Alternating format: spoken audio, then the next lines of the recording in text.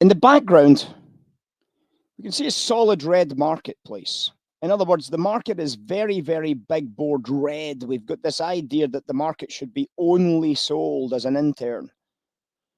Well, that means that there's a very good chance there might be a passive commercial coming out on a regular basis. That passive commercial might only be a profit taker because the market's dropping, of course.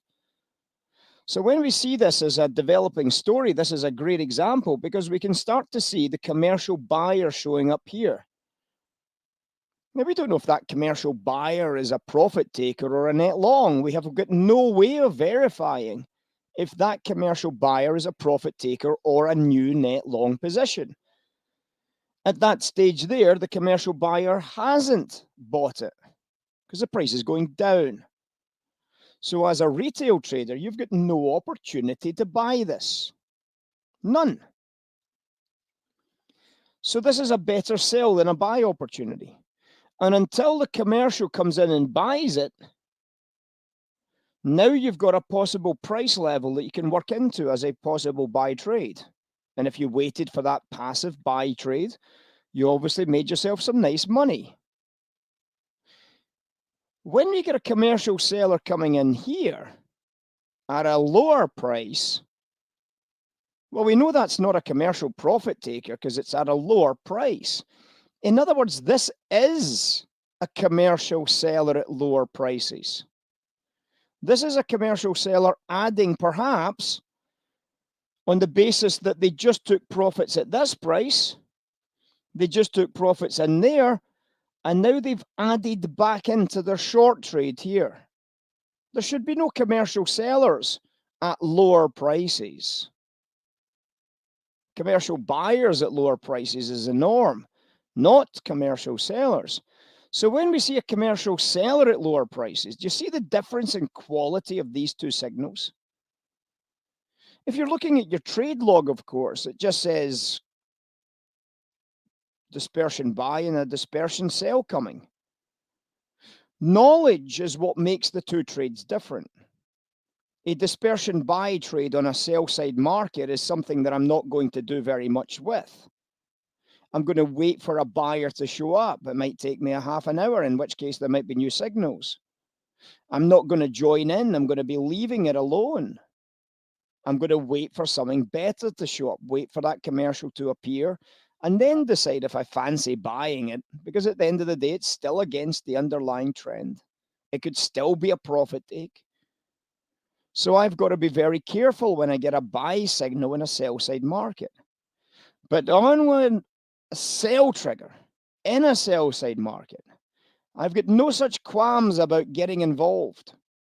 I've got no challenges about joining the sell on the way back down towards the bottom edges. And on that basis, this is the trade of the day right there. This one right here. And this trade made $1,200 almost as a straight line swing short sell. The exciting thing, of course, was that anybody that was following the trade log last night would have seen that sell opportunity. That was on your trade log last night as a dispersion sell. NASDAQ dispersion sell. And obviously the sell that came in at that price was worth $1,200. Straight line profit into the closing bell. No drawdown, no problems. Big drawdown, lots of problems, because you don't understand the commercial operator. This is what I asked this morning in class, and I says, you know, if you see that buy trade, does everybody now start to understand how to deal? And the feeling was that people still haven't got a clue. They still have this, I'm not terribly sure. I'm not terribly sure, you know, I need to make sure I know and understand the concept of the RGLs. I need to know and understand the concept that a commercial buy is not a buy trade. A commercial buy is a passive possible buy at lower prices, especially in a solid sell side market. A commercial sell in a sell-side market. Well, if you haven't got the ability to draw RGLs, and you'll all be able to verify that you can now draw RGLs because they should all be on your current charts. If they're not, you're not going to know which one's which. Oh, I've got a sell in a sell market. I've got a buy in a sell market. Most of the buys will be in sell markets. Most of them. Because commercials buy and sell markets, and they sell in buy markets. So most of these commercial trade log entries, the max entries will be different because the max entries are momentum, they are prop desk, they are HFT type entries. But the commercial trade log is a commercial trade log, not a prop desk trade log. We do have a couple of HFT signals there that should lean against those commercial trades. These are called volt triggers. The volt triggers are based around volatility. We've obviously got the other triggers, which are HFT buy and sell triggers. We've got the max buy and sell programs. These are all momentum trades that should be sold and bought as the price moves in that direction, not a faith trade, of course. So when we start seeing the good stuff, when we start reading the good stuff and we start making sense of the good stuff, the trade log has value. Prior to that, the trade log has no value. If I wanted to make the most money out of the trade log, guess what I would do without knowing and understanding? If it said bid watch, I would be a seller. And if it said offer watch, I'd be a buyer. That's it. That's how I'd make most money.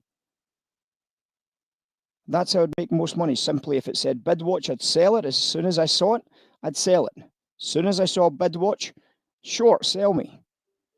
Because what it means is that there's value building for the commercial, which means that the value is coming from the price itself. The opportunity is to then fit that into the narrative. So when you saw a bid watch here in a sell market, if I said to you, the best opportunity would be to sell it, you'd have made money on that drop, wouldn't you? You'd have been aware that the commercials will start buying it into bottom edges, and that's why you were able to get off that sell trade early. And because the market was selling here when I got an offer watch here, I wouldn't have been a buyer. I wouldn't have been a buyer because I'm in line with the underlying flow of the markets. I would have been a seller. See the difference?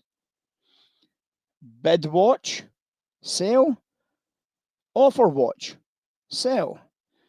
Bid watch, sell until a buyer comes in and then start looking for that opportunity to buy into that phase. When you get that opportunity to buy into that phase, you get a nice buy-side reversal swing. Stunning. Stunningly beautiful. Stunningly easy when you see these types of trade outcomes. We are not far off cash open, guys.